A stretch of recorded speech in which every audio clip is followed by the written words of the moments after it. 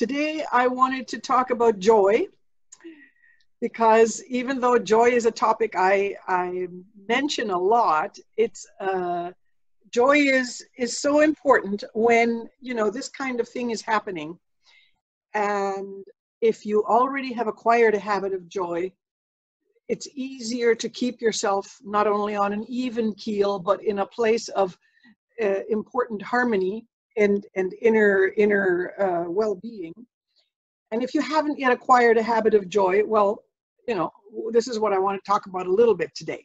So you need to understand that joy is a choice. Yes, you probably know this. Joy is a choice. Joy is also a habit. And joy changes your energy. All of those things, the fact that it's a choice, it's a habit, it changes your energy, I think are self-evident. But think about it also this way. Let's say I tend to think about the more negative things. So it's a little bit like talking about being a positive person or being a negative person. Except that in the case of joy, it's not just about seeing the glass as half full. Well, this is much more than half full. As more than seeing the glass as half full, it is also about feeling joy about the fact that I have the glass. I have not only the lovely crystal that holds the water, but I also have the water, maybe with some lemon in it. And I am going to love the sensation of drinking it and feeling refreshed. And thinking in this way, making a habit of thinking in this way, not to mention some of the things you can do in order to acquire joy that I'm going to talk about in a minute, means that you change some of your neural pathways bit by bit, not today, not the first day, but in time as it goes on. And these habits that you change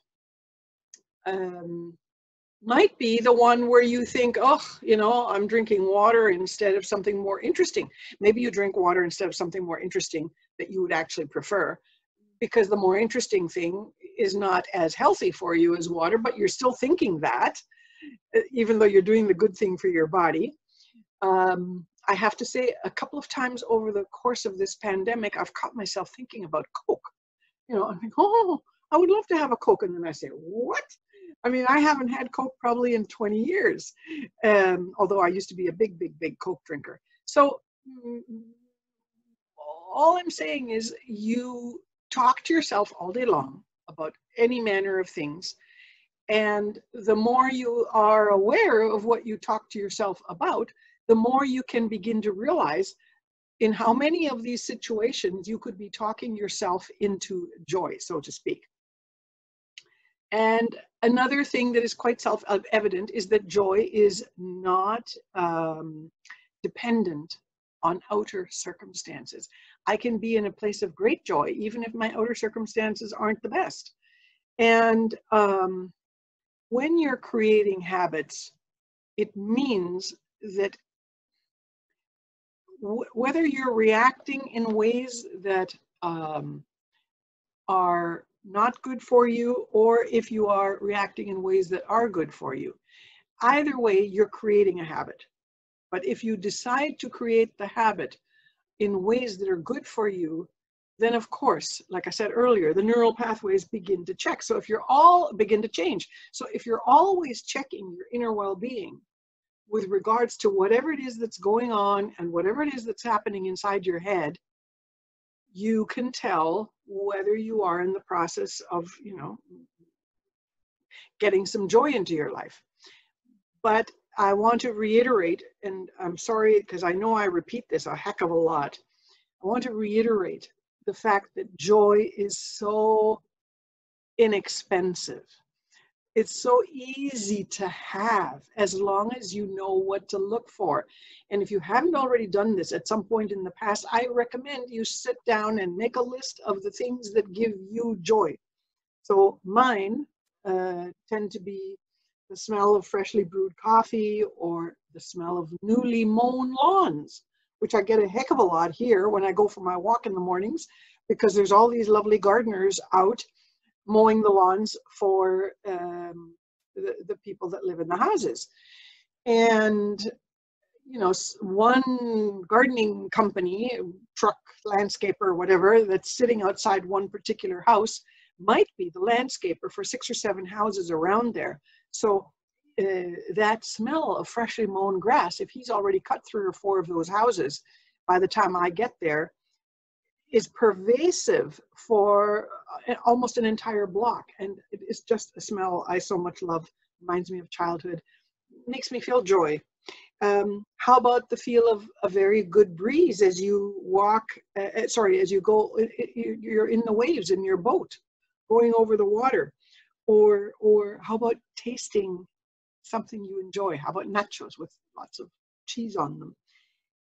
As you sit down to watch something you very much enjoy on TV, tennis match, football game, whatever it is, remember that your purpose isn't to make you burst into dancing and laughter, but to change the state of your inner energy. That's really the purpose of this.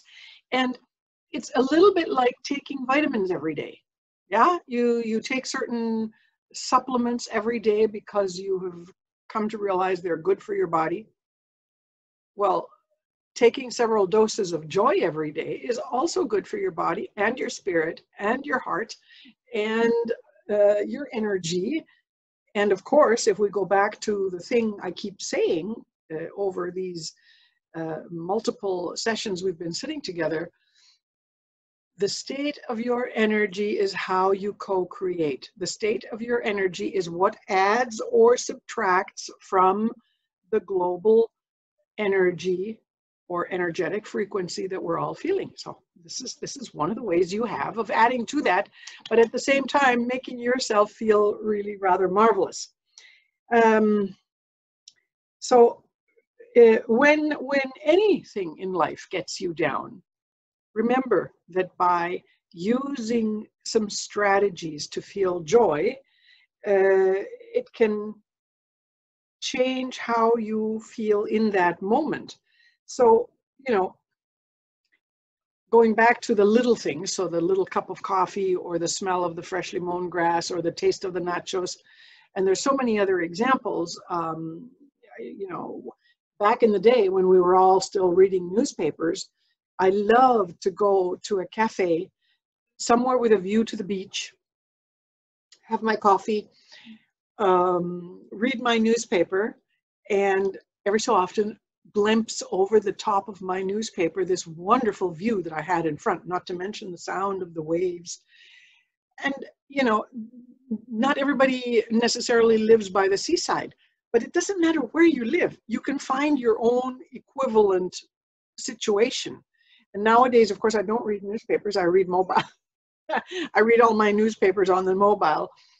And it's not quite as pleasurable, I have to say, except for the fact that I can read, instead of just the one newspaper that they have at that cafe, or the one that I bought, I can read newspapers from the entire world in the languages that I speak. So I can get, like this morning, I was looking at the UK, at Germany, at Spain, at America, and at Canada. And and I looked at something from Mexico as well. So I'm not necessarily reading a whole lot of long articles, but it allows me to get a lovely, varied impression of what different countries are saying about different bits that are in the news. Of course, much of the news is the same, except from a different vantage point. And that gives me great joy to know that I have this facility, thanks to the internet, my mobile devices, and so on. So anyway, that is one of my bits of joy as well. And, when I wrote that book of mine, that first one, Rewiring the Soul, I wrote this little sentence, which is, the less you love yourself, the more it is likely that you believe someone else holds the key to your happiness. The less you love yourself.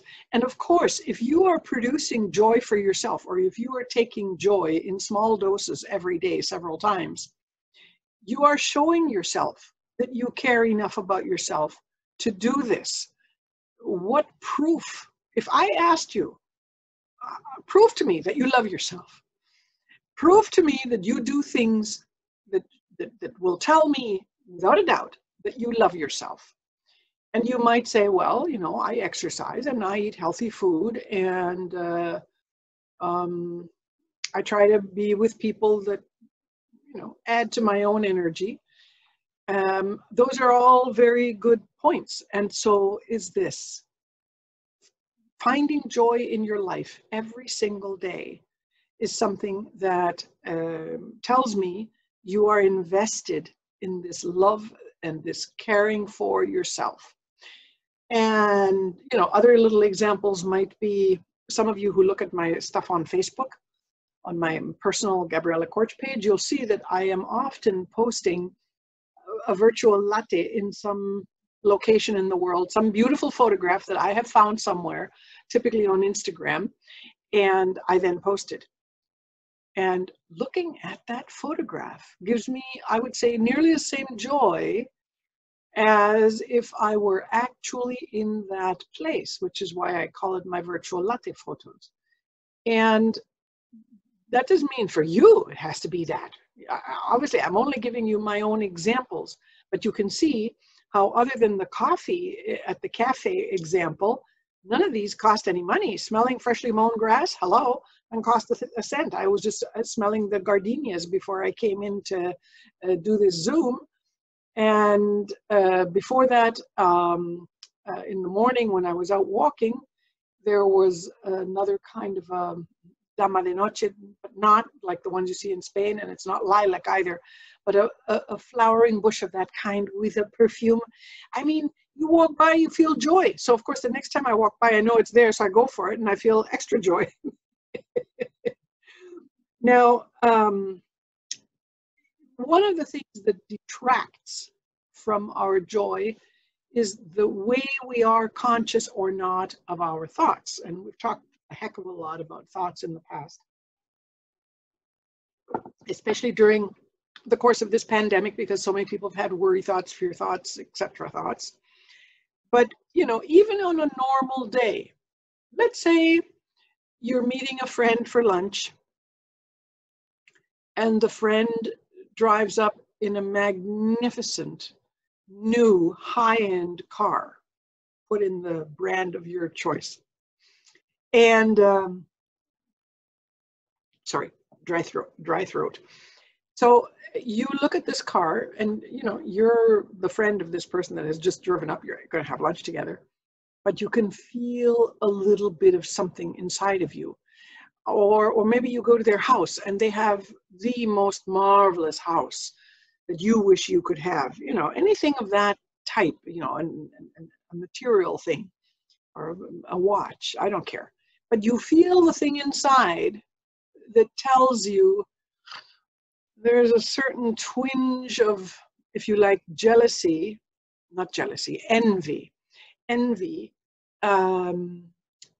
along with, of course, you're happy for your friend, but you're also envious. And this isn't about, you know, me saying to you, oh, you shouldn't feel envy, you know, don't be such a low character. This is nothing to do with morals or ethics or judging the state of your character. This has to do with you recognizing what envy does to you, right? Envy, hatred, jealousy, anger, so many of these emotions do things to your energy. And so you want to be really aware of when they're happening, and you want to have an antidote. And the antidote has to typically come from inside your own head, because, you know, you think that those thoughts of envy, anger, jealousy, hatred, they behave a little bit like bacteria, word that we're using a lot right now, in your body, and they are contagious to your entire system. And furthermore, if you allow thoughts of that nature to grow progressively in you on different occasions, not just that one time, you will also notice that it becomes easier and easier to go down that road. Think of this, for example. If you have a friend that you begin to doubt something about that friend because of whatever, something happened. And so you have, or maybe you had a slight argument. And now you have thoughts, not only about that argument, but about things that you remember that happened with that friend in the past that you perhaps, didn't pay much attention to.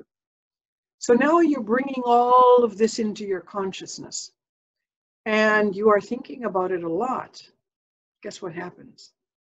Probably you wind up convincing yourself that maybe the friend isn't so wonderful to have in your life, or maybe it would be a good idea to see that friend less or not at all. And I'm using that as an example regarding the contagion of the thoughts that can go on and on, depending on, how conscious you are of them or not, because it is very hard to remain rational and objective, neutral about something of this nature that is occurring. So if you feel the jealousy, or if you feel the envy or the anger or the hatred, or you're having second thoughts about the friendship or the relationship with whomever, if you feed that, the contagion grows, the virus grows. So don't feed it. And of course, in order to not feed it, you have to tackle it. You know how it is if you have a sharp spot on one of your teeth? Your tongue keeps going to it over and over and over again. And it goes there, and it goes there, and it goes there. Eventually, your tongue has a little either cut or like a little bump, because you have put it into that sharp place so many times, and now your tongue is extremely sore. So what do you do next? You don't want to hurt your tongue anymore. So you make yourself be conscious at each moment when you go unwittingly with your tongue back to that sharp spot on that particular tooth until you can get to the dentist and get it filed down or something. And so you make yourself become conscious of it. And in so doing, what do? You stop your tongue halfway. And maybe the first 10 times that this happens, you literally have to think about it quite strongly in order to make your tongue go back away from there. But before you know it, you're not going there at all anymore. How simple was that, right? All you had to do was bring a bit of consciousness into the process, and you stopped hurting your tongue. And so it is with these contagious thoughts that we can have, low energy thoughts, or convincing ourselves of someone's lack of the friend that shouldn't be in our life anymore, because we have allowed those thoughts to go and go and go, and we never bring up to the surface all the good stuff of that person. So with joy, you kind of have to do the same thing. So if I'm having these envy thoughts, back to the person that showed up in this high-end car, or they've invited me to their house and it's a new house and it's the most spectacular house I've ever seen, and I'm filled with envy, as I become conscious of my envy, and of course in order to become conscious of my envy, I've got to be doing some of the mindfulness stuff that we also talk about, right? I have to be conscious and aware. I have to be living in the present, even though I may still have thoughts of this nature or reactions of this nature. So if I'm conscious and aware and mindful, I'm going to recognize in a few seconds that I'm having envy thoughts. At that point, I will do the tongue thing, and I will remove my thoughts from there. Or I will tell myself, hey, you don't want to have those thoughts. This isn't the direction you want to go in with your inside self. And so you make that choice to stop the action of your thoughts in the direction of the envy, and you pull back, and you either make yourself think only of how beautiful the house is and how much you're going to enjoy coming to this house because you and the owner of the house are good friends and you're probably going to get invited a lot, or you move into another direction. And one of the other directions can simply be love. What do you feel for your friend? You probably feel love for your friend or great caring. Okay, move there. Think about that.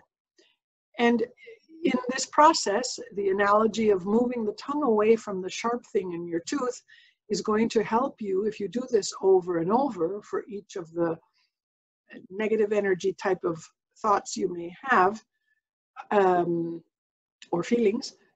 You will create a new way of dealing with all of this, and you will be able to move away from it quite quickly.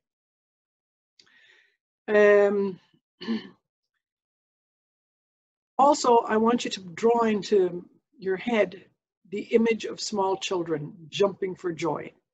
Most days I receive a video of my grandchildren jumping for joy, shouting for joy, showing proudly something they've made, doing whatever they're doing with their sports activities, although that's a little more curtailed right now, but still they're doing lots of things. And I imagine all of you have somebody in your family or relations where you know about children jumping for joy, or you've seen it with your own children. But of course, we're not children anymore. How many of us are jumping for joy? Even if you play tennis or paddle or any sort of activity where you move around a lot, we wouldn't say in any part of that you're jumping for joy. Rafael Nadal might jump for joy at the end of the French Open if he wins it, but even that is not the kind of jumping for joy that I'm talking about with kids. So what is it that they have that we don't have anymore? We are paying much less attention to our joys, and one of the reasons we pay a lot less attention to our joys is because we are not as present. As an example, think of a kid sitting in the sand building a sandcastle. Is the kid thinking about, who did what on Facebook? Is the kid worrying about the kid next to him wearing a bathing suit that cost 5 times what his bathing suit cost? Is the kid thinking about the fact that he had lunch out of a picnic box instead of at that spectacular beach restaurant where the other kid had lunch? No, because they're kids and they are not yet conditioned into those things the way we are, although my examples aren't the best, because of course what is keeping you from joy can be much more complicated than these little silly examples I gave. But we tend to lose that habit of joy the older we grow, and I'm sure you have seen in the news over the past probably 10 years or so courses in laugh therapy, risoterapia.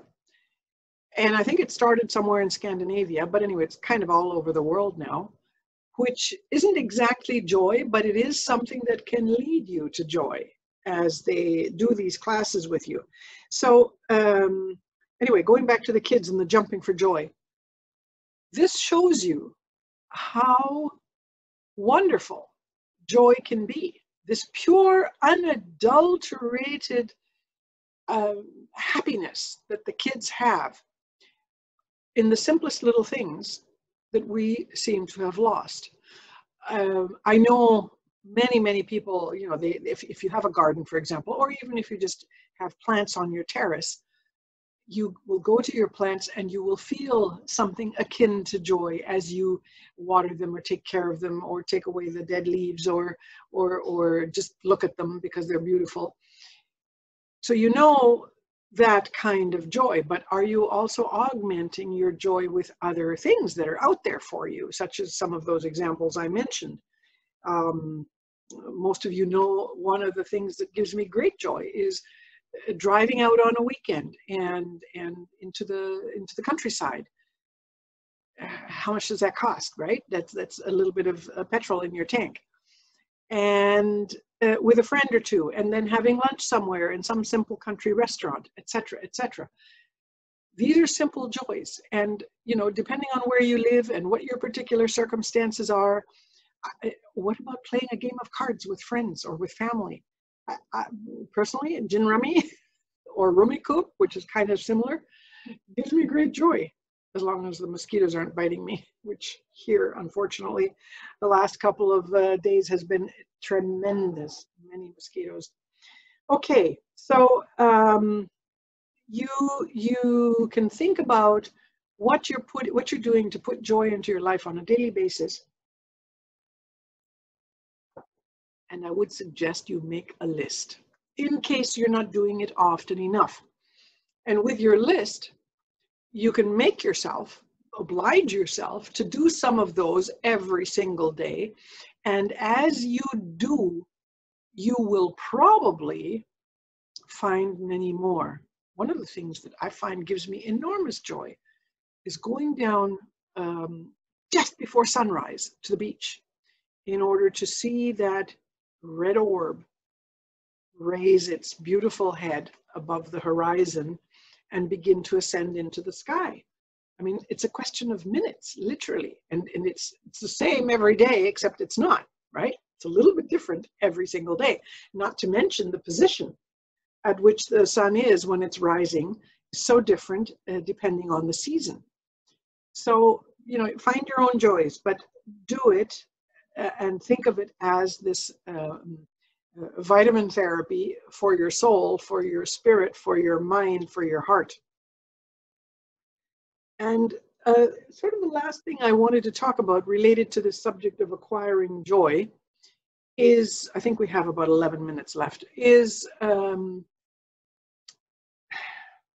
know, when you go through life, especially as you are no longer a child, you begin to see, as we've also discussed recently, the number of challenges you may have in your life, and not just this incredibly large one that we have right now, but the challenges that you have just, you know, in your life, whatever they may be. Perhaps you have a fraught relationship with a family member, or perhaps someone is ill that you love, gravely ill, or perhaps there's a money problem, or perhaps there's a job problem, or perhaps you yourself have a health problem. I mean, you know, the list goes on and on about the kind of issues one could have that we could call challenges, or maybe the challenge is a little bit less clear, in the sense that you may have an issue with a coworker, and this issue is creating strife and stress on a daily basis. But in order to resolve it, it's not so clear what you will have to do. And so, you know, anyway, so all of this creates quite a bit of turmoil in most human beings. So your question might be, why does this have to happen? Why can't my life just be like the life of, you know, I remember when I was a kid, every so often I would see sitcoms on, I lived in Canada in those years, sort of American sitcoms on television of I think there was one called My Three Sons, or The Brady Bunch.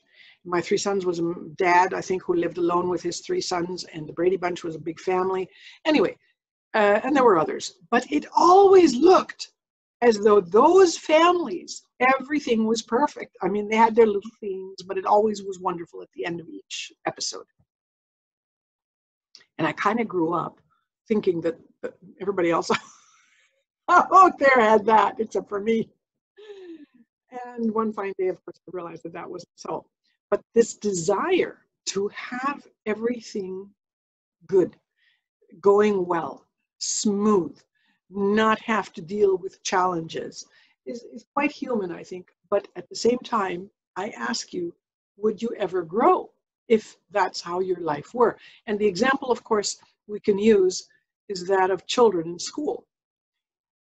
They love recess. They love playing with their friends. They love the time before class, even if they're already in the classroom before the teacher gets there, or while the teacher is busy with whatever and class order has not yet been brought about.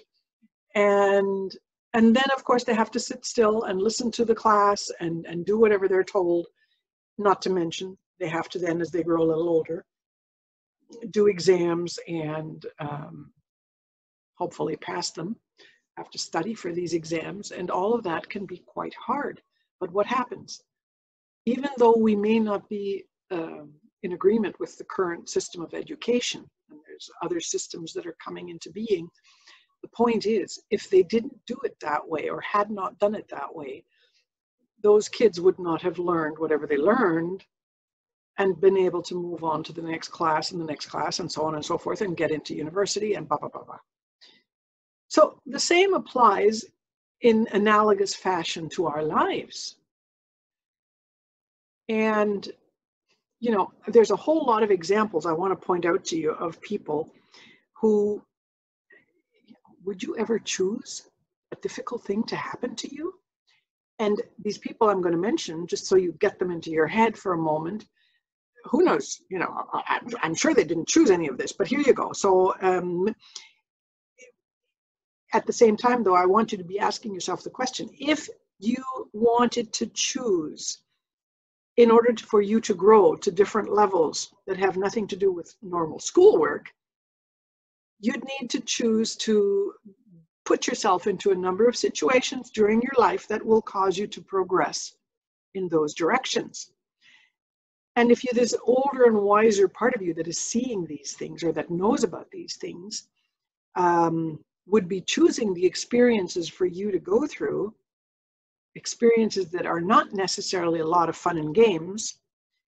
Maybe you would choose to live in an orphanage as a young child, like Wayne Dyer, even though his mom was alive. Maybe you'd choose to get sexually abused, like Louise Hay. Maybe you'd be diagnosed with cancer, like so many people we know, but the example I chose was Kylie Minogue. Or maybe you become a quadriplegic and after you fall off your horse, like Christopher Reeve. You remember the man that played Superman, the actor. Maybe you are repudiated by the husband you love because you cannot bear children, like Soraya of Iran, the empress before Farah Diba. Or maybe you develop Lou Gehrig's disease, like Stephen Hawking. Maybe your mother is assassinated in front of your eyes, like Pakistan's Benazir Bhutto's son. That happened some years ago. Or maybe you get jailed for 28 years for expressing your political opinions, like Nelson Mandela. Or maybe you get sent to Auschwitz, right? Like Viktor Frankl. Maybe your husband is decapitated in a high-speed boating accident, like Princess Caroline of Monaco. Her second husband. Or maybe you have to battle drug addiction like actor Robert Downey Jr. or alcoholism like Richard Burton, remember, married Elizabeth Taylor twice, wonderful Welsh actor. Or maybe your young son falls 53 floors from a Manhattan skyscraper like Eric Clapton's son. Or maybe you lose your sister to suicide like Mariel Hemingway. Or perhaps you lose your daughter in a tragic skiing accident like Vanessa Redgrave lost her daughter, Natasha Richardson. Anyway, this list that I chose is mainly based on people you might have heard of so that it becomes more immediate to you. But now you ask yourself, if you could choose what happens to you in order for you to learn and grow, do you think you'd choose something like that? And of course, your immediate answer would be, never, ever in my right mind would I choose something like that. But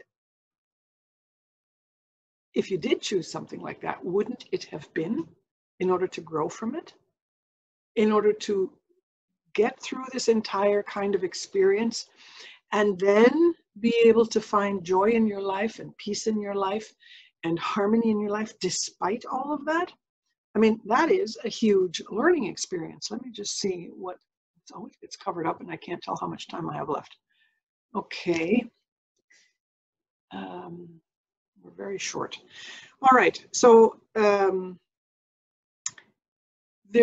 you might remember there was an American couple who lost their child to a drive-by shooting in Italy 10, 12 years ago. This was Maggie and Reg Green. Anyway, it was nobody's fault. It was, I mean, it was the drive-by shooter's fault, but it was a freak accident. And they chose, when their child had died, to donate his organs and everything that could be donated to as many children as could possibly use those parts of his body in Italy, because it was a way for them to grow beyond the pain of the loss of their child in this horrendous way. And of course, it helped them deal with it. It helped them alleviate some of that pain. And not only that, some years later, I saw them returning to Italy. Oh, this is so emotional. They then were met by all the families and the kids who had survived thanks to that little boy. It's such an emotional thing. So this was their way of learning how to grow through a tremendous tragedy. What about, Christopher Reeve and his crusade for stem cell research, thanks to all that stuff that happened to him. Stephen Hawking's zest for life and scientific discovery, not because of what happened to him, but despite what happened to him. Or Mandela's goal to end apartheid without anger, revenge, and hatred. And obviously, not everybody does this. A lot of people, when bad things happen, become angry and resentful and hate and so on. But this is what, to my mind, these experiences are good for. And if you look at it from the big picture point of view,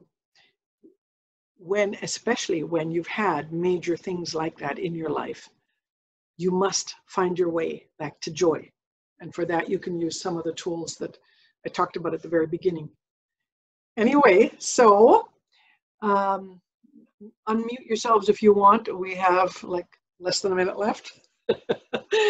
And I will see you a week from today. Nothing on Monday, nothing because it's a holiday here, and nothing on Wednesday because I will still be traveling. Okay, so I'll see you Friday the 29th. I'll have a different background. Okay, hope you're all well. I hope you all have a great weekend. And